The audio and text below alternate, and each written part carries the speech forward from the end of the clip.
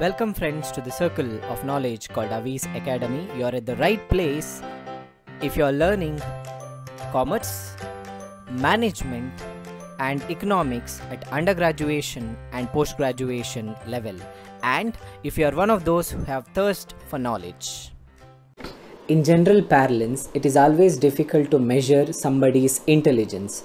Yes, it is true that we use certain measures like intellectual quotient to quantify an individual's intelligence, but it is always questionable and a subject matter of discussion whether it is right to quantify somebody's intelligence, or these measures are really a true measures of intelligence.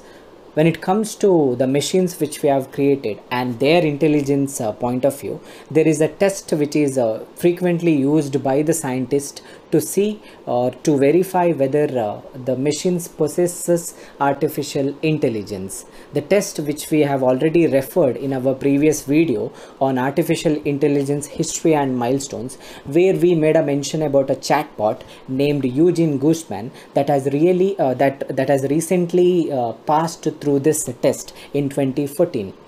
Right from the first ever made chatbot Elisa to Eugene Guzman, all these chatbots have passed through this test, and the test I am referring to is developed by Allan Turing in his published research work of 1950, where he made a mention about a game which is called as Imitation game, wherein in that paper he states that if any machine, if it able to convince around 30% of the judges that the machine is not a machine, it is a human being, then that machine can be considered as artificially intelligent.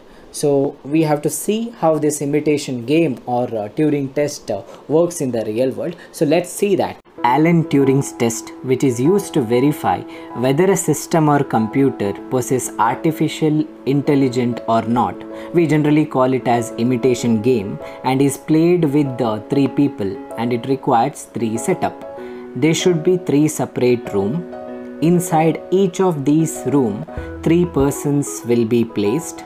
For instance, in the first room, a lady is placed. In the second room, a man is placed, and in the third room, there will be an interrogator. All these 3 rooms will have an interconnected computer system or terminal, and the communication between the interrogator and the person shall be made via text. That means the players of this game are not permitted to communicate orally. Whatever they need to communicate, that is only through textual messages from one computer to the interlinked interrogator's computer. The interrogators, who can be of any gender, knows the person in the first room as X and the second room as Y. That means the woman is coded as X and man is coded as Y. The purpose of the interrogator is to identify who is a man and who is a woman. This is a normal imitation game developed by Allan Turing. But when we apply or when we discuss about Turing's test in the real world today, we generally understand the test in a following manner. The interrogator is connected with one person and one machine through computer terminals. The interrogator's duty is to find out of the 2 which one is a machine.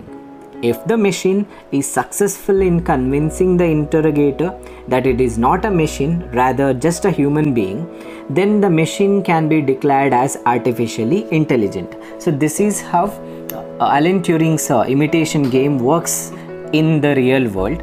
So there are a lot of arguments against this test, because befooling somebody is not intelligence, right? Because when we speak about intelligent, we think from a positive angle and we expect a positive outcome from the intelligent being.